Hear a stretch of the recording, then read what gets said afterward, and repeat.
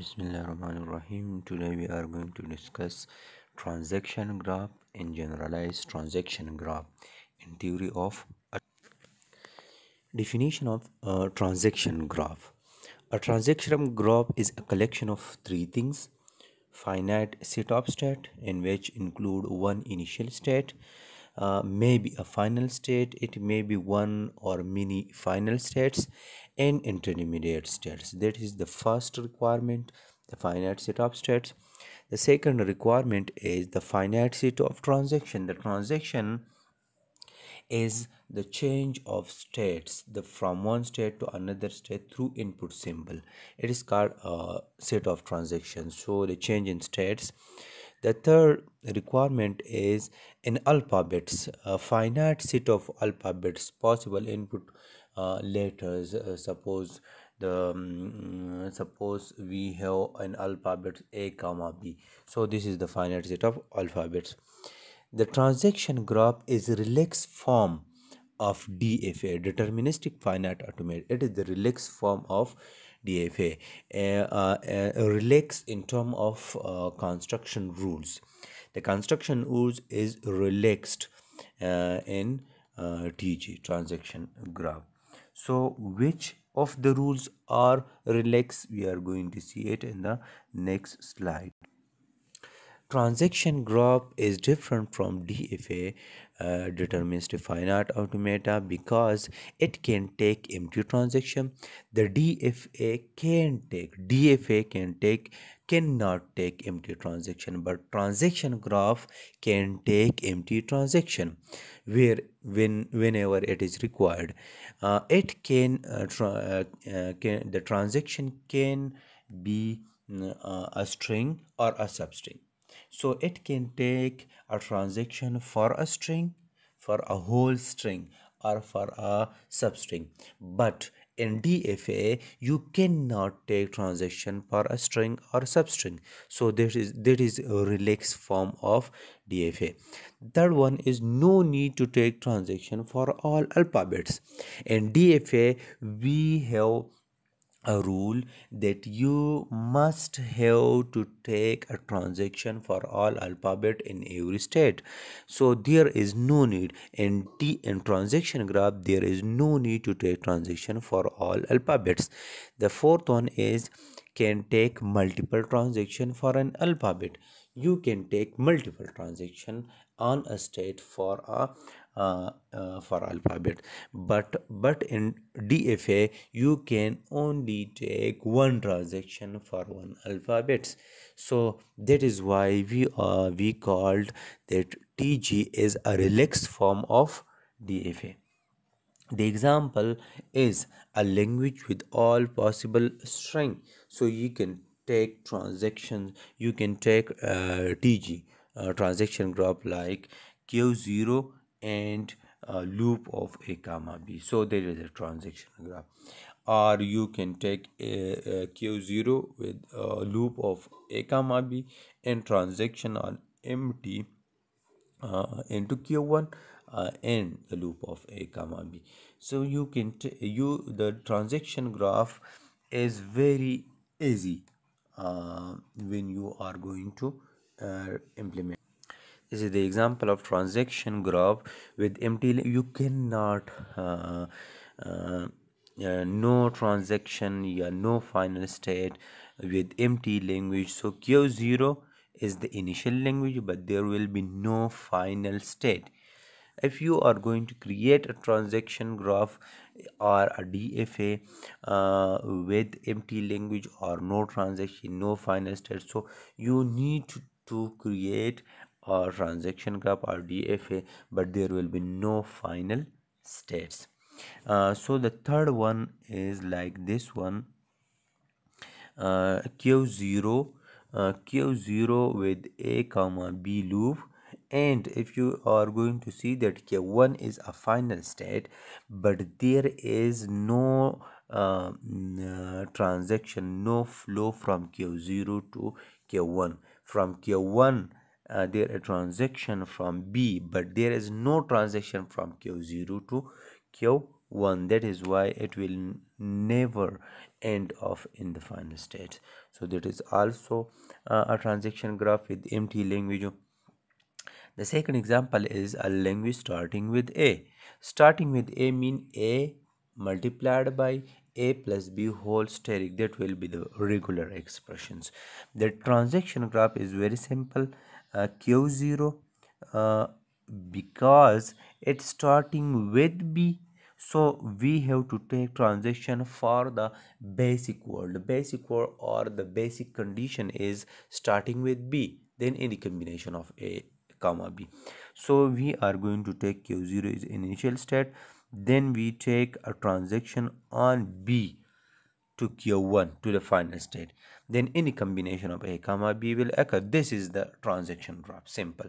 If you are going to take DFA, the next one is the DFA, like this one is the DFA, deterministic. No, so we need to complete the DFA. For that we are going to take a transaction from Q0 to dead end on A, because Q0 contain transaction for B but does not contain transaction for A.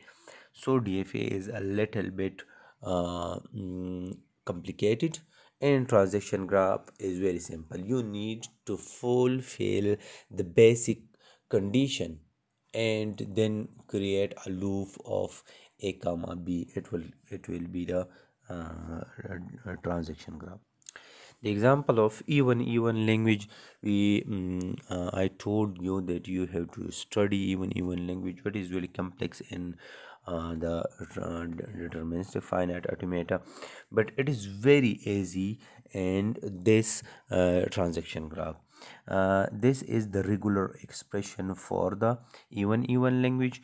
You have to Q0 will be the final state, and any combination of double A comma double B will lead us to the final state. Then A B or B A, it will go to Q0, and then A B or B A, it will come back into Q0, and any combination of double A comma double B on Q1. That will be a simple even language deterministic finite automata.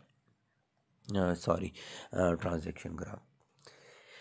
These are a transaction graph for the finite languages. Finite languages, if you are going to DFA for a finite language, it will be very complex, because you have to create transaction for every alphabets. In finite language, it will create a very complex DFA. But in transaction graph, you have to take only one transaction, and all string can be placed, like double A, A B, B A, and so on, and B B, and it will goes to Q4, which is a final state. This is the this is why we say that transaction graph is very simple to implement. You have to see other example on the transaction graph. The next step is generalized transaction graph. Generalized transaction graph definition is, it is a collection of three things. The first thing is finite state, which is same as the above, one initial, intermediate states, and may a final state. The second is the finite set of transaction, and directed edge connecting some states are labeled with regular expression. You can take a transaction for a whole regular expression, so that is more easy than a transaction graph. General transaction is more easy than transaction graph. And a finite, the third is in alphabet, a finite set of input letter. Generalized transaction graph is a relaxed form of TG, transaction graph, and DFA. It is also more relaxed in terms of rules. So how it is being relaxed? Suppose we are taking example like language having double A or double B. So it means that having double A or double B, or means a double A plus double B, and any combination of A B at the beginning and at the end. So the transaction graph is very simple. Q0 and loop of A plus B, and then we have to take the basic rules, which is must contain double a or double b. So we have to take transaction for double a plus double b, and then it will goes to the final state q1, and it contain a plus b whole steric. So a plus b loop. You can also create only one transaction for this a regular expression like q0 will be the initial state and q1 will be the final state, and you can take whole regular expression transaction. You can take transaction for whole regular expression. The regular expression is a plus b whole steric uh, double a plus double b multiplied by a plus b whole steric. So uh, you can take a transaction for whole regular expression uh, uh, in GTG generalized transaction graph allow you to take transaction for whole regular expression. So you can create generalized transaction graph either like this, or you can take the transaction for whole regular expression. The same is the next one. You have to study all these will be very easy examples.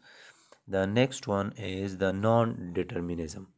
The TG and GTG are non-deterministic. Why? Because why it is non-deterministic? It is not the DFA deterministic file and non-deterministic. So it is called non-deterministic because it is provides some relaxation as compared to DFA. That is why we called it non-deterministic, because it provides certain relaxation as compared to DFA. That is that we can take empty transaction, which is not allowed in DFA. We can take transaction for a string or substring, which is not allowed in DFA. We can take transaction for all. We do not need to take transaction for all alphabets, which is not allowed in DFA. We can take multiple transaction for an alphabet, which is also not allowed in DFA. Because of these properties, it is called non-deterministic. The next one is the Clean's theorem. The Clean's theorem is if a language is represented by finite automata, DFA, it can also be represented by RE and DG. Mean it you can convert, if a language is represented in DFA, you can convert that DFA into a regular expression and a transaction graph. And the second one is if a language is represented in regular expression, so you can convert it into the DFA deterministic finite automata and transaction graph. Also the third one is if a language is represented by transaction graph, you can express or convert it into a DFA and regular expression.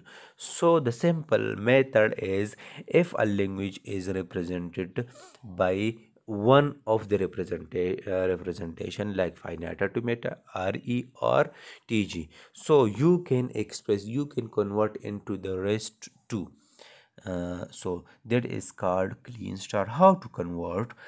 So regular expression to DFA. If a language is represented in regular expression, the second one, then it can be represented in the rest of two, DFA and TG. So if it is represented in our regular expression, then you can convert into a DFA, which we have discussed in the previous lectures. The first one is very simple. The second one is DFA to TG. transaction graph. If a language is represented in a DFA, it can also be converted to TG. So there is no need to do something, because deterministic finite automata is a special type of transaction graph.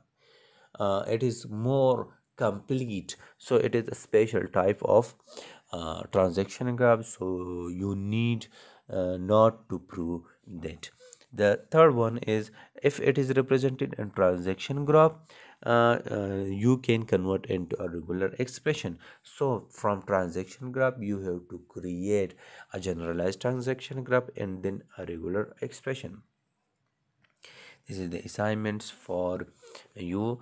Perform one example on each, on transaction graph, on generalized transaction graph. Also you have to create uh, a method which procedure for the following, like a regular expression to DFA conversion, how regular expression is converted to DFA, how DFA is converted to transaction graph, how transaction graph is converted to regular expression, and you have to submit it through WhatsApp group uh, in the next week, inshallah. This is the end of the transaction graph and generalized transaction graph.